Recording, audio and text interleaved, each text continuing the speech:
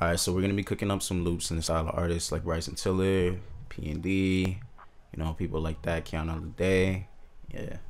But yeah, let's get into it. So all I have right now is this Contact piano pulled up. It's a felt piano, and I'm just gonna kind of play around. On the album, you can see that there's a lot of different sounds on it, but a lot of it is really based around the piano. So we're gonna do that, put a little bit of effects on it, and then kind of see what we come up with.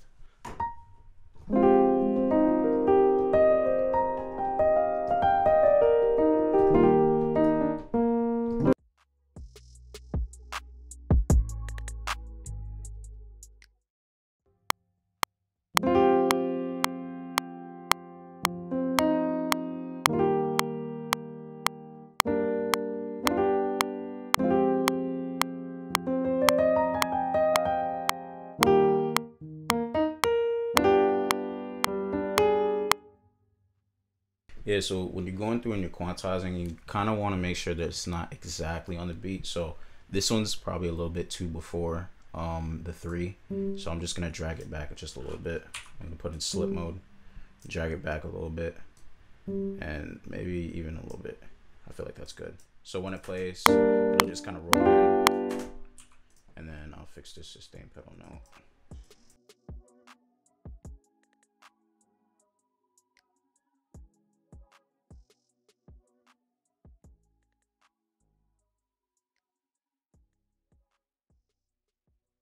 Alright, so now that that's pretty much on time for the most part, I'm gonna go through, add some effects and sub bass, and then yeah, we'll see where we go from there.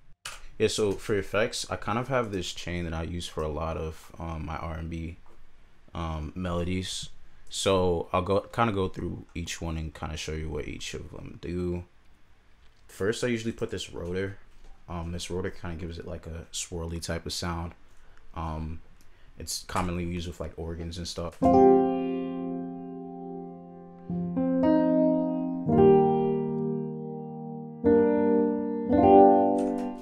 So yeah, it gives that kind of like swirly type of sound.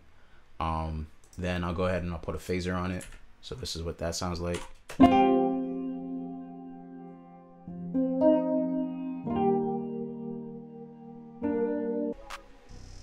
Yeah, so the phaser actually makes it sound really wobbly and what? Bro, what are you talking about, man? All right, so the phaser makes it sound really wobbly and gives it kind of like a different dimension. This one was the stock phaser that comes with Studio One. I just kind of messed around with it a little bit to make it not so as dramatic for the effect, but it still worked out. Next, I'll put a flanger on.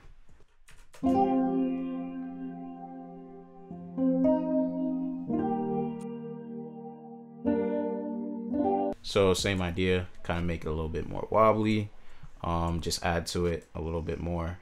And one thing what you really want to do is that when you're stacking effects, you really want to make the effects kind of subtle and then kind of build upon them.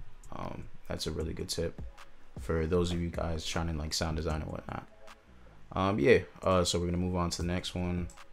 Next up, just put an EQ on it. Take out some of the lows, a little dip in the 1K.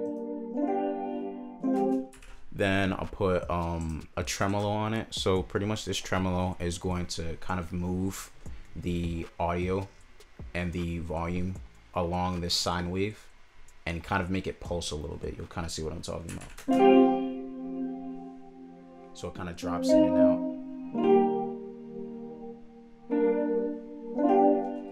And then the depth, this just kind of shows how much the volume is going to reduce by. So if it's going to go to 0, if you have it at 100, I just kept it at 67. And then this is the beats, how often the effect is going to happen.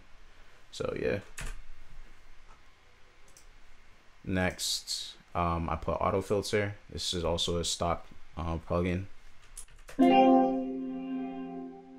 Same thing, but instead this one's doing the cutoff frequency.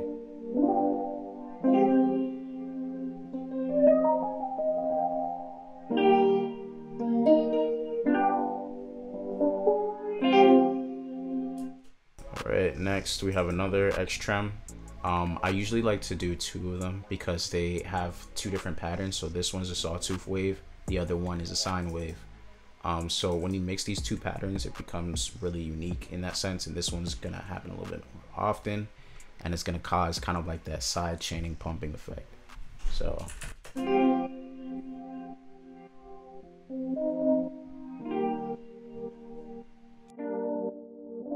yeah, and that's pretty much it for the piano effects. So I'm gonna go through and kind of try to come up with a few more sounds and then kind of see where we go from there.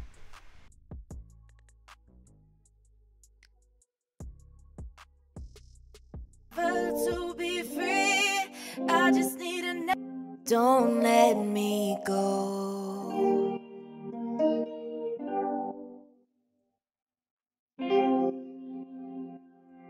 Don't let me go. Don't let me go.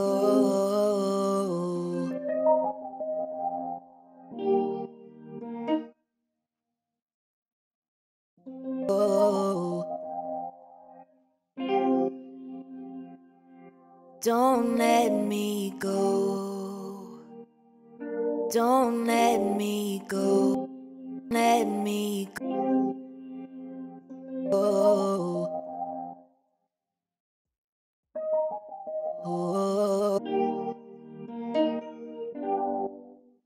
Alright, yeah, so I just threw this vocal in from Omnivox. It's by Slate Digital. It was a free download for a while. Super fire hooks in here, a whole bunch of stuff for a lot of different genres. So what I did was I just pretty much went through, chopped it up. I think I'm gonna throw some Alterboy in this. Don't let me go. Don't let me go.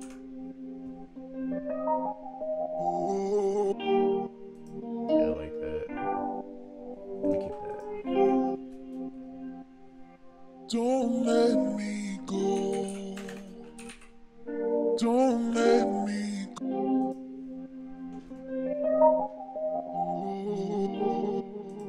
Don't let me go. Don't let me go.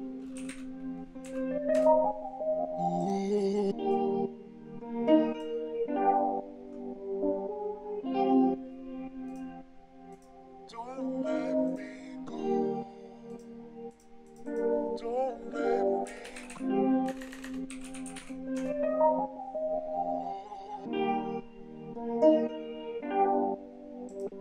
Don't let me go. Don't let me go. Don't let me go.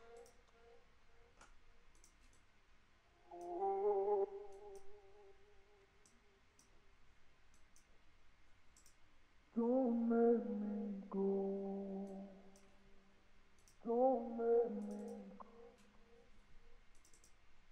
What I ended up doing is that I ended up putting a little Alterboy on it to just kind of lower the pitch.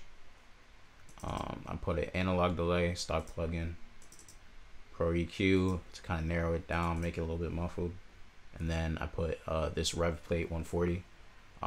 Fire reverb. It's super dope. Don't let me go. Don't let me go.